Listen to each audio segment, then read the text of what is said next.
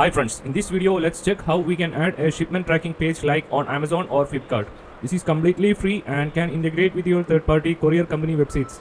It will sync automatically and that data will show to your customers within your website itself.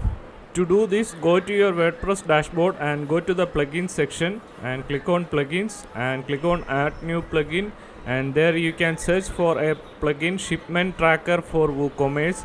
So you can see the second plugin which is available on the plugin directory. You can click on install now,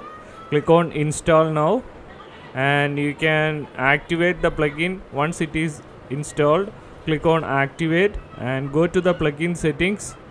Click on the dashboard again and you can see the plugin settings on under WooCommerce tab, and you can enable the shipping providers here. You can enable delivery, shipments, and the ship rocket, express bees, and custom shipping, etc. And you can change all the shipping settings.